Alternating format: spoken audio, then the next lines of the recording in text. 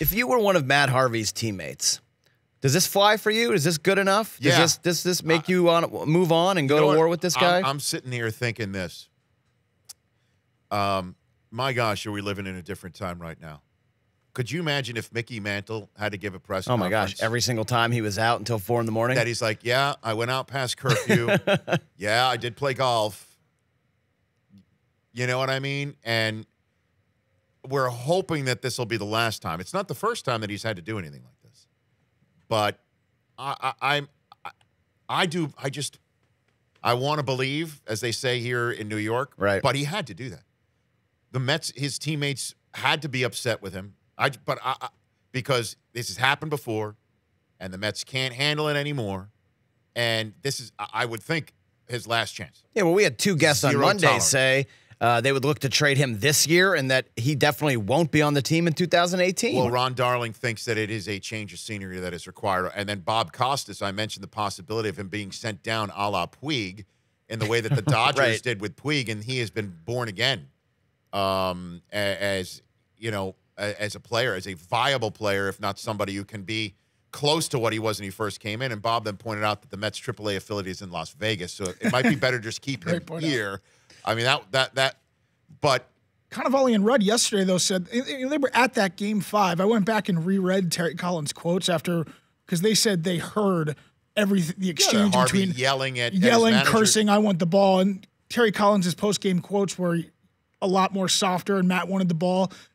Don't blame the kid, blame me. It was my fault for putting him back in. So Terry Collins has gone out on a limb for Harvey multiple times. Well, I just think again, it's just 21st century, man. Here's a player who went out, partied, and one of the reasons why he went off the rails, according to these newspapers, is what? Go ahead and tell me. Julian Edelman, Patriots wide receiver, was dating Adriana Lima for a period of time. They broke up. She was then seen out with Matt Harvey for like a 6 to 8 week relationship. Well, at the Met Gala, Edelman shows up with Adriana Lima, goes home with him, reportedly, and then apparently, according to sources, Adriana Lima unfollowed Matt Harvey on Instagram, and this sent Harvey into a tailspin. Oh, my gosh. Now, that's a 21st century story. So Harvey was part of the Met Gala, is essentially what you're saying? That's where you're going with that one? I mean, that's ridiculous. I mean. And again, you've got to be concerned if you are an organization putting so much into the hopes and desires of this guy's right arm, who clearly hasn't gotten it to this point in time, even though he came in his best shape he's ever come in. Yeah, he looked great. great. It looked great, and we're thinking this could be the year. Now, here we are on Mother's Day week, wondering if he still can actually win another game to be above 500 for his career, and apologizing for going out and playing golf because he still doesn't get it. He goes off the rails reportedly because his supermodel girlfriend is back together with Julian Edelman.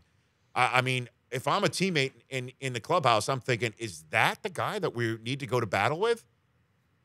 Is that really what's going on right now? That said, it sounded like a contrite guy. And this is, one would think, zero tolerance from here on out.